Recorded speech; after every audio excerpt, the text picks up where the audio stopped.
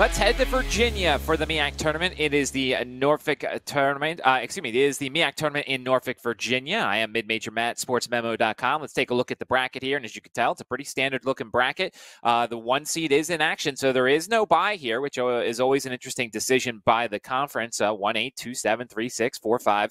And we take a look at the odds in Norfolk State, the overwhelming favorite here. And as we get into it, the 1 seed, you'll see why. This team went 12-2 in conference.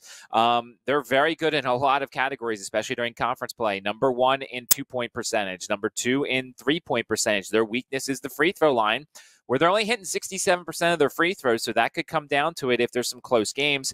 Defensively, number 1 in 2-point percentage defense, number 1 in 3-point percentage defense. Their conference losses, they lost by 3 at NC Central. It was a bit of a wacky ending to that one, and they lost by 11 at Morgan State. But I really like this team. I think Norfolk State has a lot of value here, and I think they're the number 1 seed for a reason. The 2 seed is Howard.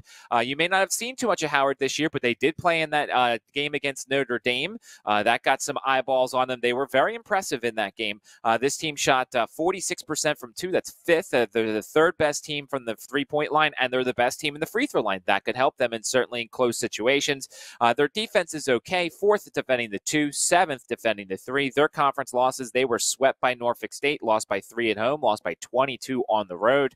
They were swept by Coppin State, who they will see in this tournament, lost by 2 at Coppin State and lost by 4 at home, and they lost by 3 at South Carolina State. I think Norfolk State's the clear, far and away favorite here. Coppin State could be a bit of a sleeper here if they get past Howard. Maybe it's just a bad matchup for the Bison here, but I think Norfolk State, the home team, the number 1 seed, the best offense, the best defense, I think they're the runaway favorite here in the MEAC. Check out my page, sportsmemo.com. I am Mid-Major Matt, signing off.